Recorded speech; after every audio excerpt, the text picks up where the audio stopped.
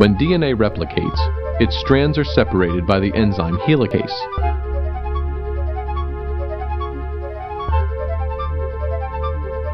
Single-stranded DNA binding proteins keep the strands from re-annealing. One DNA strand encodes the leading strand, which forms from its 5' to its 3' end, using DNA polymerase III. No problem here, but the lagging strand presents problems. It has to form from 5' to 3' too.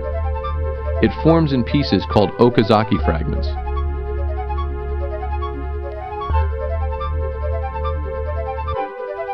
First, an RNA primase lays down an RNA primer. Then, DNA polymerase III lays down new DNA.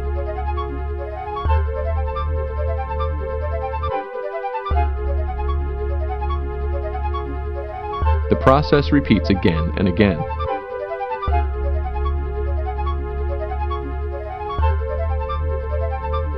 DNA polymerase I replaces the RNA primers with DNA. Finally, DNA ligase links the Okazaki fragments.